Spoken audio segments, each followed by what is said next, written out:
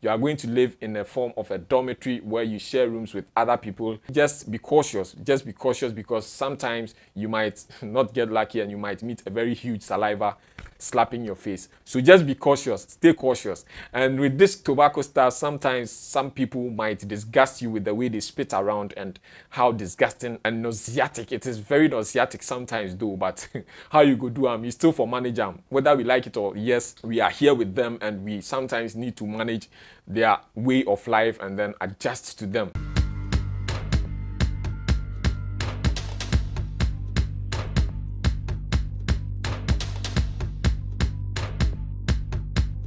Lots of people keep asking me questions about accommodation system here in the UAE and if I am also living and sharing accommodation with other colleague workers or other people. Yes, of course, I live with my colleague workers and I am sharing accommodation with them. Yes, this is what it is. Actually, coming here as a fresher, lots of people, especially myself, thought I was going to have myself an apartment, maybe a studio apartment here in the UAE whilst I was coming. Actually, I had big dreams because when I last researched about UAE or Dubai, I saw high-rise buildings and then, you know, skyscrapers and stuff like that. So I thought, Charlie, in future, I'm going to live in one of these buildings because I didn't have any idea about what was really on the grounds, and I thought it was all rosy out here until I got here. And then, but first of all, before I talk about this, I would like to issue a disclaimer. My video today is not targeted at, or it is not aimed at, you know, defaming anybody or tarnishing the image of any country. Neither am I going to speak about or against any kind of culture or religion. This is what is really on the grounds and I share it with you here as it is. This is UAE, and if you intend to travel and come seek employment here, if you want to come seek greener pastures here and you don't have any kind of academic qualification that is going to earn you about 5,000 plus, then this is the reality on the grounds pertaining accommodation system here in the UAE.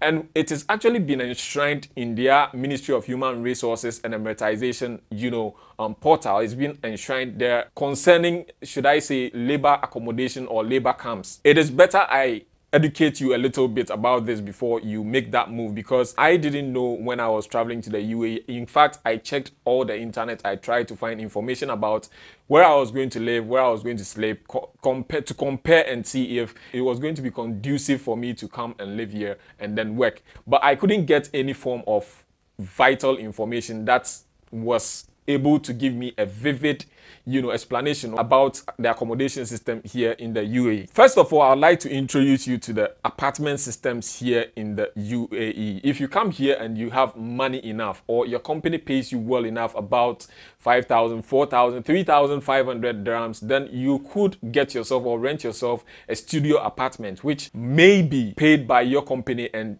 be deducted from your salary as time goes on or with time. Most companies also pay your accommodation fees alongside your main salary so that you can deduct your accommodation fees and pay at the end of the month. You can also get yourself a studio apartment. Besides the main apartment, you can get yourself a studio apartment or get yourself a partition. The partition is a big room, it's a huge room, whereas it's being divided into several parts with either a plywood, like any way or form they can divide the room so that you could share, you could, you know, have your own privacy, your own corner, your own cubicle with your bed, and then maybe a cabinet or a wardrobe where you can hang your dress and stuff like that, or a place you can keep your shoes and stuff like that. Yes, that is the partition for you.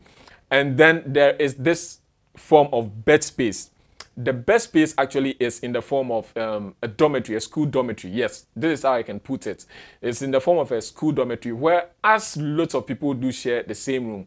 A number of about 6, 7, 8, 9 or 10 people do share one room and then pay at the end of the day. You don't really pay for the room, you pay for the bed that you are laying on. That is why the name bed space is, you know, given to this place. Besides the bed space, if you come here into the UAE, one of the benefits that you get from the UAE when you are working with an employer and your salary is below 1,500 dirhams, it is the responsibility of your employer to provide you an accommodation of which you are supposed to share with other colleagues, which means your privacy is definitely at stake. That is if you are earning below 1,500 dirhams. But if you are earning more and you think or you feel like you can afford a room on your own, if you feel like you can afford a studio apartment on your own, you can actually get yourself a room on your own and then enjoy life as you want it. I would also like to use this opportunity to advise each and everybody out there, especially if you think you are a family man and you're doing well back home and you think you've been able to rent yourself a room which you're not accountable to anybody to, or you're living good back home. I'd advise you think about it, you take a second thought about it, and then adjust your thoughts, like psych yourself before you intend to make that move, because traveling to see greener pastures here actually entails a whole lot of things, psychologically, spiritually, physically, mentally, emotionally. Seriously, it entails a whole lot of things. So if you're coming here, just do well to do a little bit of research and then know about the place you're coming to and what is really on the grounds before you make that move. Because I know of lots of people who actually travel into this country and then regret so much coming because they think they were doing well back home, especially when they see the places that they are supposed to sleep or spend the night each and every day for. That's 700 and over days before they go back to their home countries. And once you sign that contract, there is no turning back. You would have to complete or finish that contract before you are allowed to go back home. If you decide to go back home before the end of the contract, you go on your own expense. There are lots of things that really do happen in accommodations that I wouldn't like to bother you about for now. But in fact, just remember that you are coming here to meet lots of people from different walks of life. Even if they are also your own nationality, there are lots of things that people might do in the accommodation that might really trigger your anger or might get you angered. But sometimes you would need to adjust to the system, because there are lots of people who are here that don't really know the kind of manners that you've had back home before traveling into the country. So sometimes it is better you adjust or tune into, like, adjust your temperament and then tune it into the tune of the people. Now, this place or this country is an Arabic country, but on coming here, do not expect to see too much Arab people or Arabos. Do not expect to see too much Arab people around, because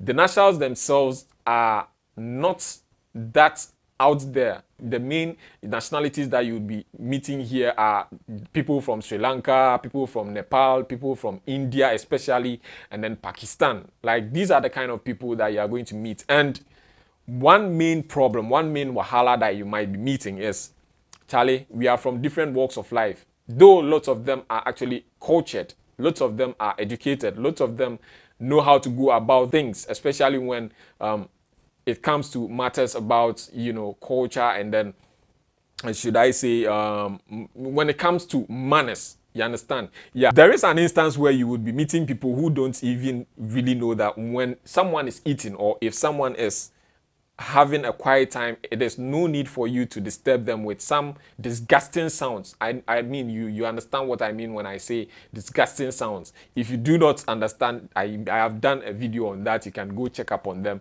and you would understand what I am talking about, especially when when they try to clear their throat in that manner. Yes, that manner. Like, it looks like someone is vomiting or something of the sort. You understand? And there is one other thing that you should take note of, especially when you are going to share accommodation or you are going to share rooms with these people. They are they are used to spitting around. So beware. Take care whenever you are walking in the streets or whenever you are riding your bicycle in the streets. The main means of transport here, especially when you are in a labor accommodation, are through bicycles. Like, that is your main means of transport, because labor accommodations can be very huge, and maybe the distance from your accommodation to your workplace might be very long and you would need a bicycle. But on riding, just be cautious. Just be cautious, because sometimes you might not get lucky and you might meet a very huge saliva slapping your face. So just be cautious. Stay cautious. And with this tobacco stuff, sometimes some people might disgust you with the way they spit around and how disgusting it is. And nauseatic. It is very nauseatic sometimes though, but how you go do them, you still for manage them. Whether we like it or yes, we are here with them and we sometimes need to manage their way of life and then adjust to them. You understand? Yeah, so that is the labor camp for you, and this is what is really on the grounds. You are coming here as, should I say, a high school student. When you are in Africa, I guess, especially when you're in West Africa, I guess you understand what I am talking about. If you are coming here into the UAE to work, your accommodation system is just as similar to that of boarding school students. Like, you are going to live in a form of a dormitory where you share rooms with other people, and then your bathrooms you share with other people. And just imagine you scrubbed your bathroom, you tidied up your bathroom, and then the next moment you should go back into the room and come back, and someone who is your roommate, your colleague, has come, stepped foot into the place and did not clean it up. Sometimes it can get very annoying, but what I am going to tell you for now is just psych yourself to, suit their way of life. If not, you might be fighting, and fighting here is not allowed. If you don't take care and you throw your hands, if you intend to fight here, you might either be fined, you could be jailed if the injury caused the other party is severe. You could be jailed or even be deported due to fighting. Yes, so I would advise each and everybody out there, if you intend to travel to the UAE, just psych yourself emotionally, psychologically, and then mentally, so that you can adjust yourself to the tune of the people who are already the indigents, not the locals. The locals, you wouldn't even see them. The only instance you see locals are when you get to the big places, the malls, when you get to the malls, the tourist areas, and then when you get to big places and government, working areas, that is where you see the locals, that is the Emiratis. So the people I am talking about now are these Indians, these Pakistanis, these Nepalese and stuff like that. But all the same, there are also very nice people, there are very cultured people, there are very educated people, there are very nice people who are also going to try their best to adjust to your tune also. So when you're coming to the UAE, I guess I wish you all the best. I wish you safe flights, and then may your coming here be safe. But as to things you are supposed to expect here, I'm going to give them to you with time. In time, I'm going to update you on what is really on the grounds. You understand? So I am most grateful you joined me on this one. My name remains Kofi Techi. If you haven't subscribed yet, do well to subscribe to the channel for more information, for more tips and guides as to how to get to the UAE. Thank you so much for sticking and staying with me on this one. Until we meet again, just stay safe and stay out of trouble. See you on the next one.